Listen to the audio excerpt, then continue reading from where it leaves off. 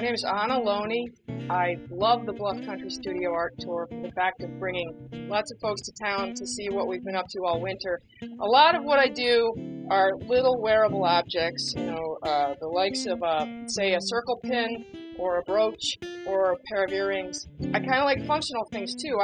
Something as simple as a safety pin or a paper clip artfully made, those are things that are all of interest to me too. So I try to cover an array of things that I find to be both visually interesting, a little whimsical at times, and always well crafted. That's a big part of my interest in working as a metalsmith. I work here in a studio space that's also a workshop that started out and was built by somebody here in Lanesboro for tractor repair. So we've got a great big wide open door. If the tour happens on a beautiful spring weekend where the breezes can blow through, we'll have that door wide open.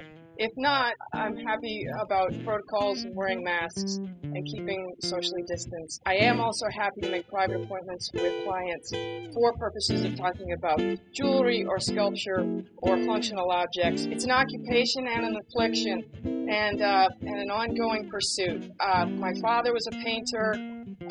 His notion was that there are people out there who need things that you can make, and I've tried to follow along in that line of thinking. I need your input. You, the public, help me understand what it is that you see and what I'm making. The art can be a two-way street. That's part of what's beautiful about the tour, is when people come and can give us some notion about what they see, what they feel. One of the things that I've been trying to figure out about myself and about my work is that I just love shards and pieces of things that I find and that are left over from other places. Even base materials and even found objects are imbued with their own spirit, their own intentions, and if I can take something that's maybe even been discarded and reinvigorate it, I feel good about that. Another thing that I really love about this tour is that friends and neighbors and locals are able to tour around the town, and they finally come to understand, oh, that's what you do. Light bulbs go off in people's heads.